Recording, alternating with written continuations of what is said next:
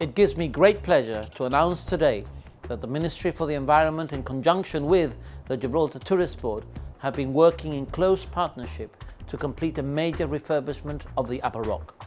There are numerous innovative attractions that will be provided, including a pedestrian trail linking Europa Point with the nature reserve and a suspension bridge at Royal Anglian Way. Recreational facilities will also be renovated at the Upper Rock, together with picnic and rest areas for tourists and residents alike. This will provide more for residents and enhance the tourist product, which will help operators. We have also embarked on a massive cleaning up operation and clearance of abandoned sites such as Genoese Battery and Royal Anglian Way, which will be backed by a maintenance programme, anti-litter initiatives and measures, of course, to counter vandalism. Former derelict areas of historical interest and key heritage sites will also be restored and open to the public.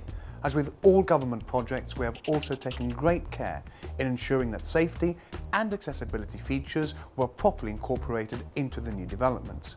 As Minister for Tourism, it is my aim to transform Gibraltar into an internationally recognised first-class tourist destination, and the spectacular revitalisation of the Upper Rock will assist us in our endeavour to provide first-class attractions to visitors and that they receive an excellent impression of what Gibraltar is all about.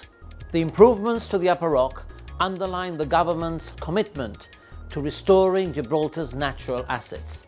This project is being brought to fruition in a coherent and sustainable manner, safeguarding the rock's flora and fauna and in turn enhancing the biodiversity of the nature reserve. An example can be seen at the Ape's Den, where works include a refurbishment of the feeding and foraging areas.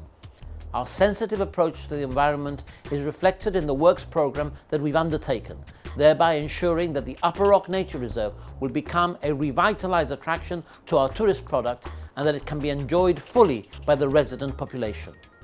Thank you for listening.